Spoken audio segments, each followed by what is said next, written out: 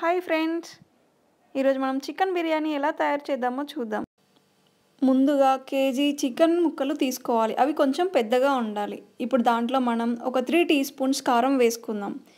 ఇక్కడ KG chicken కాబట్టి నేను 3 టేబుల్ స్పూన్స్ తీసుకుంటున్నాను. సో మీరు మీ క్వాంటిటీని బట్టి తీసుకోండి. అలానే ఇప్పుడు మనం ఇందులో పసుపు కూడా యాడ్ చేసుకుందాం. సరిపడా ఉప్పు యాడ్ చేసుకుందాం ఇప్పుడు. అలానే అల్లం వెల్లుల్లి పేస్ట్ కూడా యాడ్ చేసుకుందాం. కొద్దిగా గరం మసాలా వేసుకుందాము. అలానే చివరిగా కొంచెం ధనియా పౌడర్ కూడా యాడ్ చేసుకుందాము.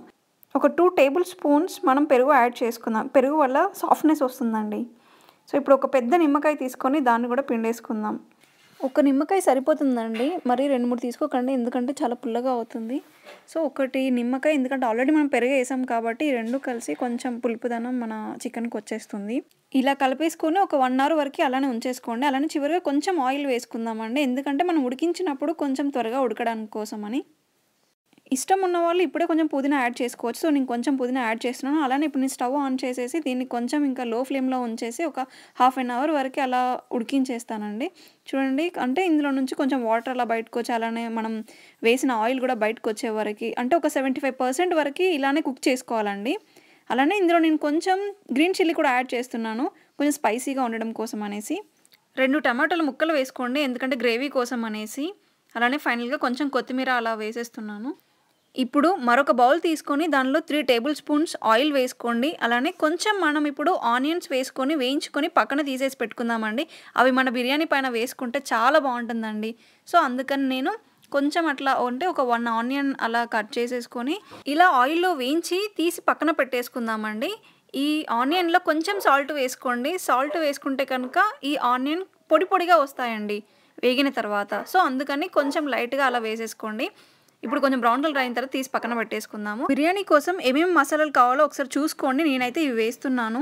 ఇప్పుడు మనం అదే ఆయిల్లో మిగిలిన ఆనియన్ ముక్కలు కూడా వేసి వేయించుకుందామండి. ఆనియన్ అలానే పచ్చిమిర్చి వేసి వేయించుకుందాము.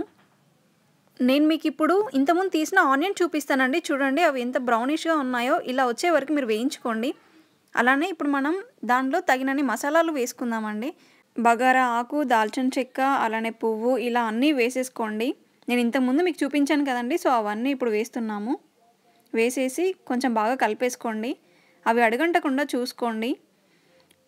ఇక్కడే వేగిపోవాలండి. వేగితే కనుక దాంట్లో ఉన్న మసాలా అంతా రిలీజ్ అయ్యి చాలా మంచి స్మెల్ వస్తుందండి. ఇప్పుడు నేను దీంట్లో కొంచెం పుదీనా యాడ్ చేస్తానండి. పుదీనా ఈ టైంలోనే యాడ్ చేయండి, ఎందుకంటే అది ఆయిల్లో ఫ్రై అయితే కనుక కొంచెం దాని ఘాటు తగ్గుతుంది. సో అందుకని దాన్ని ఆయిల్లోనే వేయించేద్దాము. ఇది కొంచెం వేగిన తర్వాత మనం అల్లం వెల్లుల్లి పేస్ట్ వేద్దామండి. ఈ టైంలోనే వేసుకోవాలి. ఇన్ కేస్ మీరు వాటర్లో వేస్తే కనుక చాలా ఘాటు వస్తుందండి. సో సరిపడినంతగా ఉప్పు కూడా యాడ్ చేసుకుందాము. ఇంకా ఇప్పుడు ఉప్పు యాడ్ చేసుకొని కాసేపు ఉంచేసుకున్న తర్వాత ఇంకా దీంట్లో వాటర్ కలిపేసుకుందాము.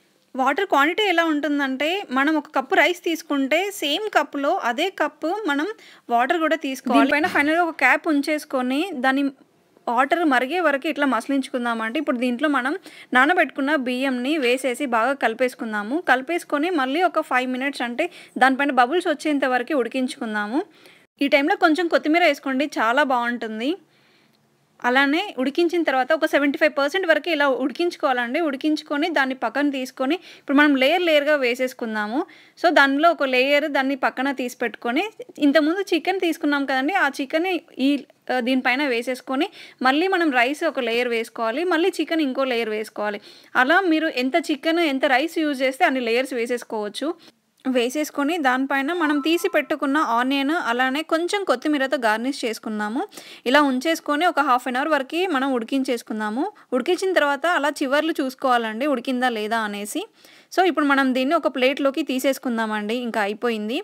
నేను ఇక్కడ దీన్ని గార్నిష్ చేస్తున్నాను. నాకు చాలా ఇష్టం అండి ఇలా గార్నిష్ చేయడం. దీన్ని ఇలా వేడివేడిగా తింటే చాలా బాగుంటుందండి. సో ఈ వీడియో కనుక మీకు నచ్చి ఉంటే లైక్ చేయండి, అలానే షేర్ చేయండి. మీరు ఒకటి మర్చిపోయారండి, అదేనండి సబ్స్క్రైబ్ చేసుకోవడం. సో ప్లీజ్ నా ఛానల్కి సబ్స్క్రైబ్ చేసుకోండి. Thank you so much friends for watching.